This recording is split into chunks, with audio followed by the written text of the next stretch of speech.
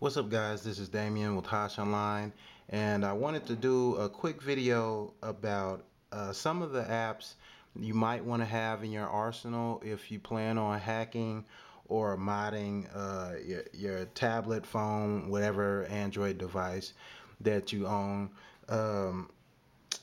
We're going to just jump right into this. The first thing I would recommend you to get would be a little app called Airdroid. Now, this is what the interface on your, as you can see on my touchpad, but your tablet, phone, whatever that you have that's Android, this is what the interface looks like on the device. So what you would do is log into this IP address and enter your code that would be down here. Actually, we're gonna go ahead, we're gonna do it. So you'll go to this address and enter that on your computer, and then this code, you would enter that into the Airdroid interface, the password, and A3. You'll hear that tone from your device, and that lets you know you're logged in to Airdroid. So what can you do with Airdroid? Okay, when you download your ROM, your hack, whatever it is that you need, normally you would grab your micro HDMI cable and you would transfer that to the SD card or internal memory of your device. Well, what Airdroid allows you to do is it allows you to just over Wi-Fi put all your files onto your device and vice versa. So as you can see in this as you can see, the files, I can go into my files.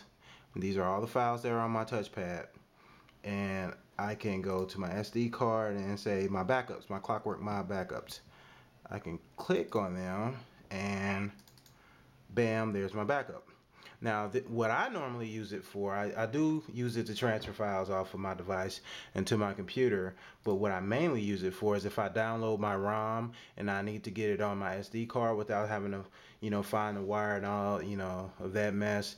I just go into files, click upload, select files, and these are all of my files, and then I just transfer on there and click open. I don't really have any files right now, so I'm not going to demonstrate that. And it'll light up right here, and it will start uploading. And after it's finished, if it has been successfully downloaded, uploaded to my device, then it'll say success. Airdroid saves you a ton of time, instead of trying to look for your micro SD, and then sometimes now you can't even do just a direct. You have to download the Android file transfer or whatever. It just makes it a whole lot less hectic. That I like to have on hand when I'm doing things with Android or hacking is Solid Explorer. Solid Explorer lets you, it's a standard file explorer app, but it has a little bit more visual flair, and you guys know I love a visual flair. It allows you to connect through FTP, view and scan through your folders, but it also allows you to connect to the cloud.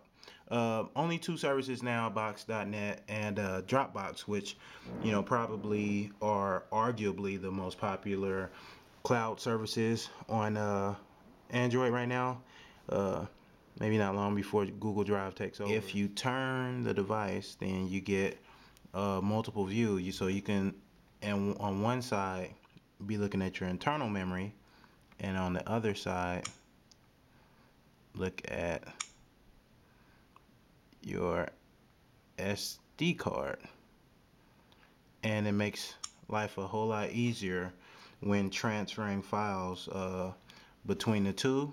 And also I like the fact that with Solid Explorer you can view what's taking up your memory currently in a nice little diagram. That's one thing that Root Explorer and maybe FX don't have going for them as much as Solid Explorer does. Another app that I like to have on hand is for diagnostics is System Panel. Now we just saw, the properties of what was taking up memory on our device. System Panel gets a little deeper and lets you know processors, uh, what your CPU activity is. As you can see, it's green, which means that on the first core, and then number 2 is for the second core, dual core phone. So this shows that, what processes, not what processes are running, but how much of the system is being used, network, memory, internal memory, battery, temperatures, just pretty much anything you need to know hardware wise about your device. And it's always good to have a hand, especially if you're starting to see maybe an app is gone rogue, or uh, your device is slowing down, stuttering a little bit.